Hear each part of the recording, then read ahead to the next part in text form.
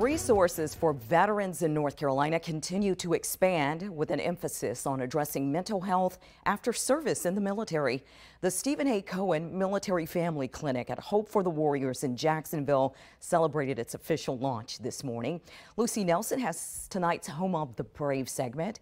She has details on how the clinic is providing resources for veterans and their families. The fight got very real here in Jacksonville, and we didn't have the resources that we needed. CEO and co-founder of Hope for the Warriors, Robin Kelleher, knows firsthand how hard the transition can be, not just for service members coming back from deployment, but also for their spouses and families. Her husband served as a Marine, and they moved to Camp Lejeune, where he was immediately deployed to Iraq. When I was going through the deployments and my husband came home for the third time, he was a very different person.